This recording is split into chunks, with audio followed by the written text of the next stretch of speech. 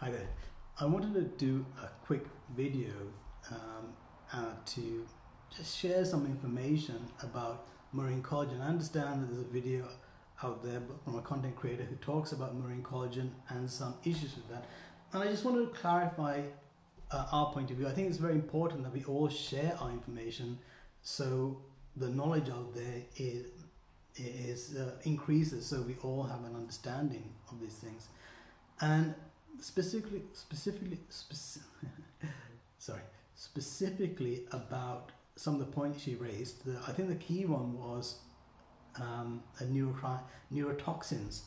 And the neurotoxin that was mentioned, you hear about this in Parkinson's and Alzheimer's, this particular toxin. It's it's BMAA, beta aniline. No, it's a beta methyl aminoalanine. It's a natural compound produced by cyanobacteria, certain algae. You find it in the sea. You find it on land as well. In the sea, normally these microorganisms are consumed by shellfish and oysters, filtering crustaceans who filter ocean water and feed on these algae. You don't tend to find this in fish, because fish don't consume, use these as sources of food. You can find it in shark because they are the top of the food chain, but the fish that we source our marine collagen is cod, haddock, pollock. We don't use it in salmon as well. You don't find these compounds because it's not the food source. We test for everything. We test about 100 different data points for our marine collagen, and just to make sure that every batch that we produce is of the highest purity. Another point that was raised was about sourcing. About I think she mentioned dolphins, turtles, and other marine life. But that is a simple misunderstanding. We actually source our fish from food factories, from the fish filtering industry. So we source it from specific species of fish. In our case, cod, haddock, and pollock. So we take the fish skin, that's a byproduct of the fish filleting, and we use that to create a marine collagen. So there's no chance of there being any crustaceans or dolphins or other marine life, because we specifically select certain fish from the food industry. And what we do is we audit the food factories, so all the fish is from line-caught fish, not those drag nets. It's from sustainable sources, it's from sustainable quotas, and those factories and our auditing is done by independent third parties. So we have complete visibility of all our supply chain. The third thing that was mentioned was sewage in the oceans, and that is an issue. But again, you tend to find that along coastlines where there's human habitat. We source our fish from the Canadian Arctic, so there's no human habitats there. There's no issues of sewage contamination. So again, it's not really an issue for marine collagen, the way we source it. The other key point was microplastics. Again, it's a very important thing.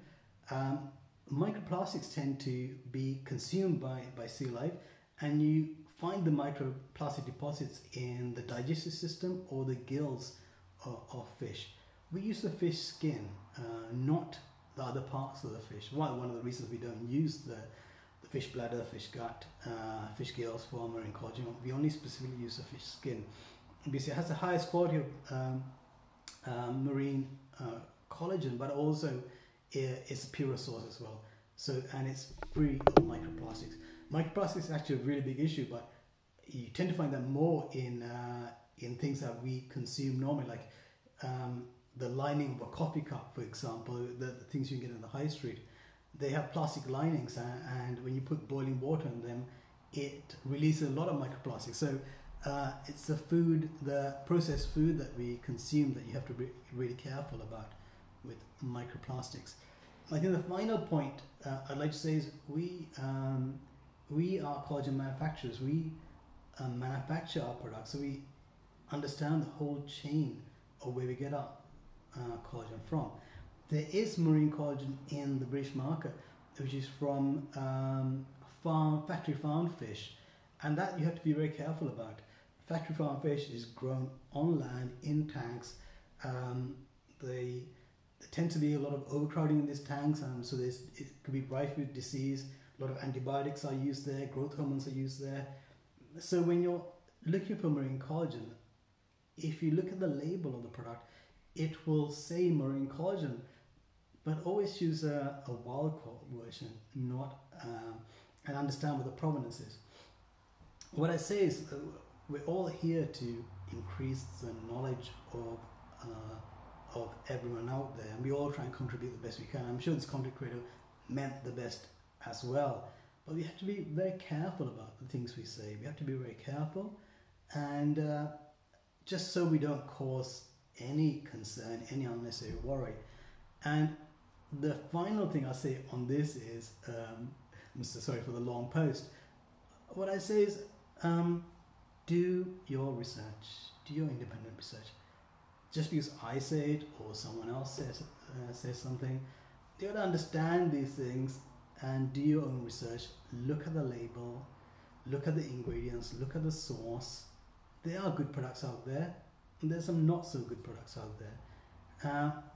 Do some independent research. It's so important. I hope that helps. Any questions, just email us, contact us. We're happy to help.